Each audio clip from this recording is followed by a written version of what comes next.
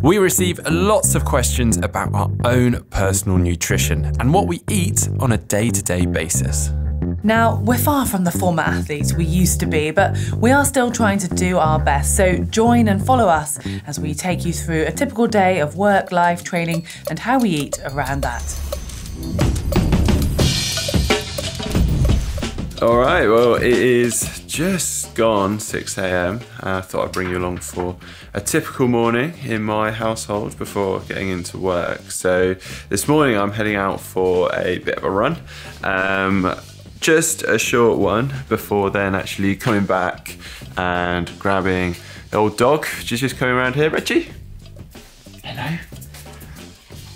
And taking him out for a bit of a walk, maybe a little bit of a jog. But given it's just a short one this morning, I'm just gonna have a little bit of water and then head out. If I was doing something a little bit longer, I might have a quick banana, something that I can just like quickly digest. If I was going for something quite long, I'd probably also take a gel. But given this is short, just nice and simple, I'm gonna head straight out for the run and then have some food when I get back before then rushing off to work. I've got a train to catch. So yeah, let's get going.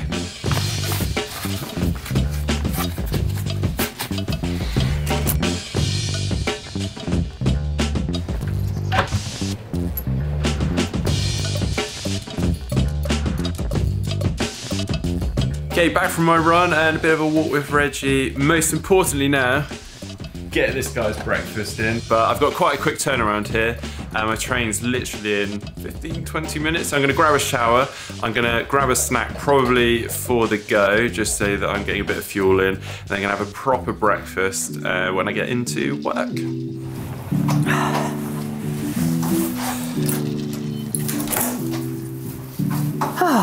So yeah, I'm a little bit like Mark. I tend to start my day with a coffee and a walk to work, and then I tend to have my breakfast once I'm kind of settled and hunger's really set in.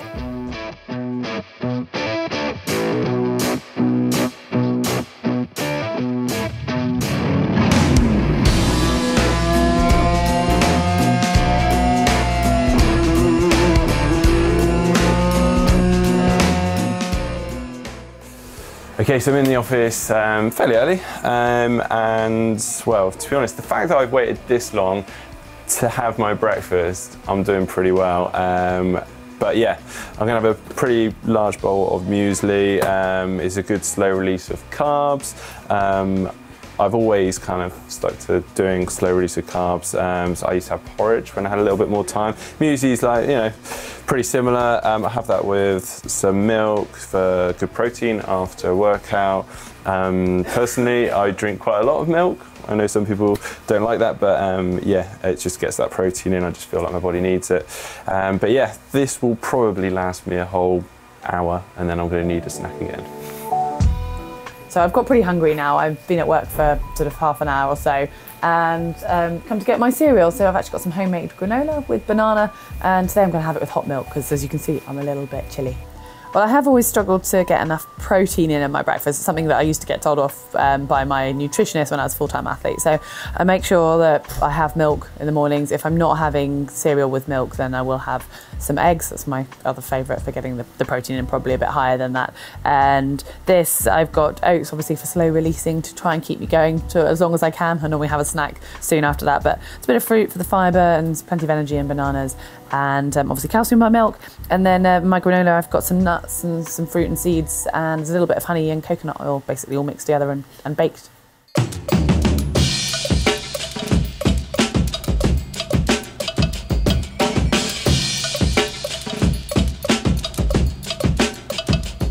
Right, I'm off for some lunch now, absolutely starving. I've been waiting for the clock to pass 12 o'clock because I feel like 12's sort of acceptable to head to lunch. So I'm gonna go for something fairly substantial, a good old jacket potato, baked bean and cheese. I'm going just around the corner to a little local place, like to support the local stores, one that Fraser and myself often head to, but today it's just myself. So off to see Tony.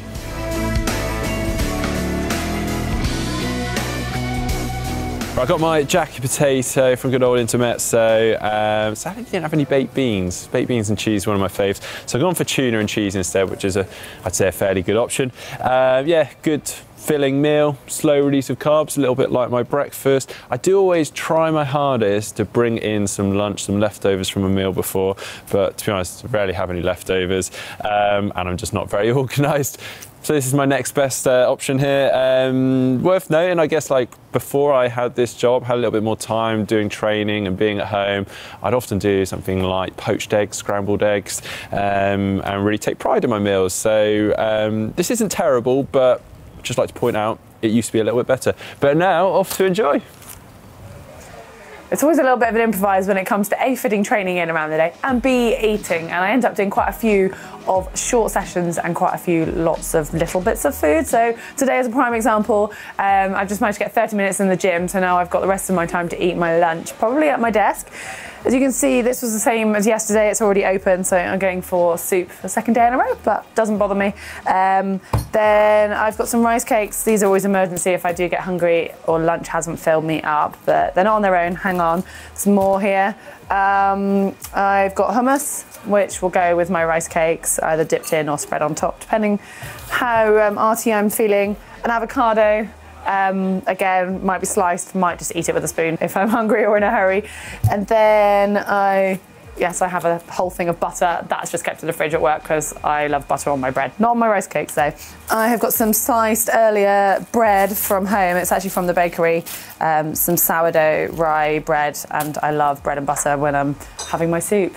So it's kind of a little bit of everything that, yeah, I'll basically eat until I'm full.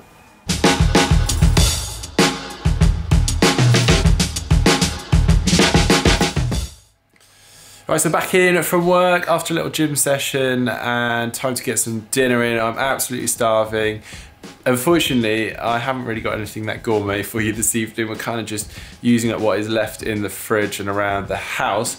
So here we go, show you. We've got some tagliatelle, we've got some salmon, we've got some pine nuts, which I'm going to toast. We've got some double cream, which I'm going to sort of whip it all up into, and then a bunch of veggies and stuff because my partner's always having a go at me for not eating enough fruit and veg. I used to be very good, as I said before, but I don't know why. I've just kind of got on the wagon with it a little bit now. So yeah, I'm going to whip all this together and enjoy.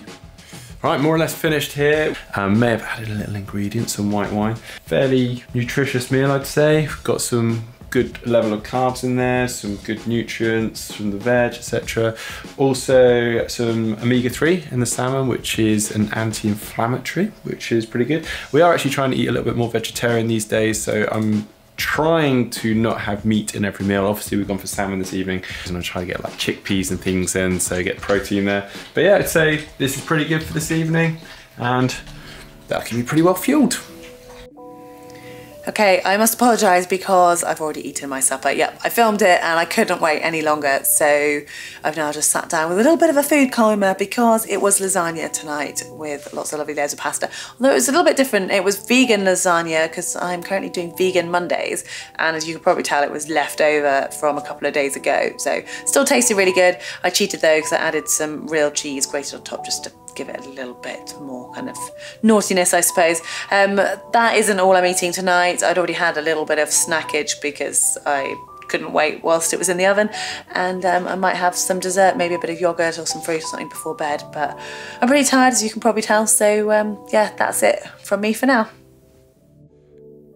So there's a sample of our day-to-day eating, and as we've alluded to, they're far from perfect, but they are keeping us adequately fueled and healthy. So we'd be really interested to hear what you guys eat. Perhaps you have some nifty tricks or snack ideas that we could all benefit from. If so, drop them in the comments section below. And if you've enjoyed this video, give us a like and follow us on our social channels.